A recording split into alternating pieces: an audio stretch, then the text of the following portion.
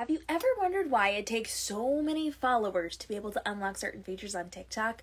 I get a ton of comments on my YouTube channel about why do I have to have 1,000 people to live stream, and why do I have to have 18,000 followers in order to get mobile gaming, and why do I have to have 100,000 followers to do this, that, and the other thing? And we're actually going to break down why this is. So here's the deal. When it comes to creating content on TikTok, there's a lot of things that could potentially happen.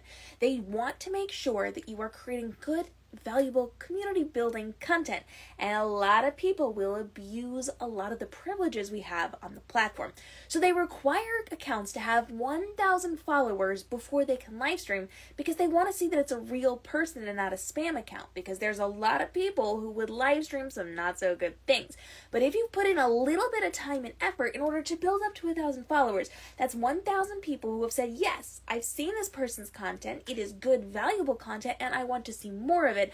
That is a social vibe where it says, yes, this is going to be okay to show more people. So once you hit that 1,000 follower threshold, then you start to get certain privileges like live streaming.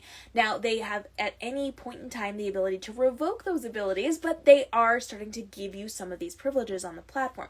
Now, in order to do other things like mobile gaming, where you can actually screen share, they know people are going to abuse this right, which means they want a higher following.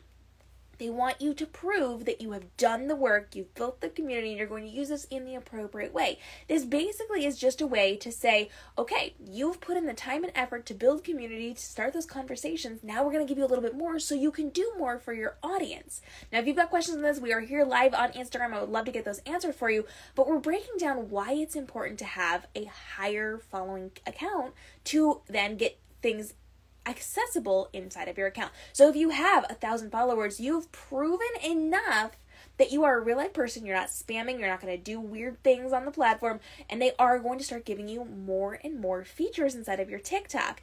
Now, as you continue to grow and you get bigger, you're going to get more and more access to things because you've put in that time and effort. And I know it seems like it's going to take forever to reach those certain qualifications, which, by the way, we should point out, change all the time. The qualifications to get different things are going to shift. So where mobile gaming originally started with 18,000 followers, if you were then accepted, it's now different. They're looking for accounts they think are going to be a good fit for it. And so you could have less followers. You could have 10,000. You could have 8,000. Some people get it with 2,000 or 3,000 if they think that they're going to be a good fit. So these things are always shifting. It doesn't necessarily mean it's a hard and fast number. In fact, they didn't have Marketplace open to a lot of people. You had to have 100,000 followers for a really long time. And then they gave a bunch of us access super early because they thought we'd be a good fit. So just because a number comes out and they say you have to have this number to get there doesn't mean that in the next couple of days or weeks that's not going to shift. Now, you do need to build up your audience. So your goal should be working toward building community and conversation. You should be working toward, what can I offer my platform to get them to engage with me, to leave comments, likes, shares, saves. All those things count as engagement. The higher engagement rate you have, the more your content will be shown in the algorithm system to all sorts of new people. So you can grow very quickly, you can grow very slowly. But just because you have a low number doesn't mean you won't get access to things before another person who has a higher number. You really have to make sure you qualify yourself as someone who's going to be a good fit for it. So let's just say you're excited for mobile gaming, but you don't have access yet, and you're not quite anywhere near that threshold of what they kind of are looking for as the minimum number. With that in mind, what do you need to do? Well, now you need to start creating content that's going to facilitate that feature. What's going to help those people inside of that particular space? Gaming content is going to help them because right now we're only allowed to use it for gaming, not other screen sharing purposes. So at that point, you want to be creating content on gaming. You want to be doing live streams talking about gaming. You want to be doing all the things that you can do on the platform to show, hey, TikTok, I am a person you want to work with.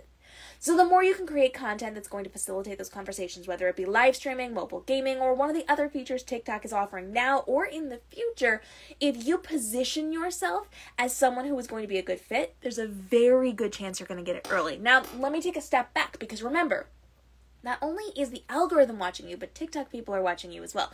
So they have just as much ability to scroll through their feeds and see you inside of their feeds and think, oh, that's a cool person, and go and look at your content. So it's not just the algorithm picking and choosing. There are real life people who are functioning on this platform looking for people who might be a good fit.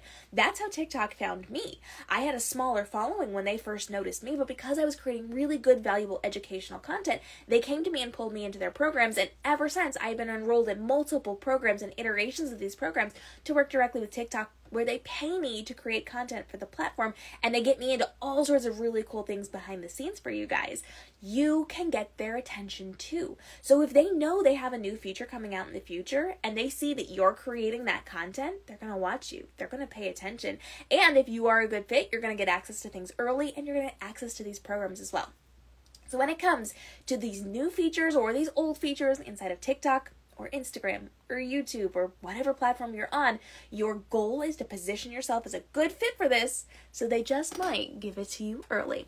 I know, sometimes it feels like it's going to take forever to build up your following, but keep creating good content and position yourself for those new features. If you've got questions or comments on this, go ahead and leave those down below.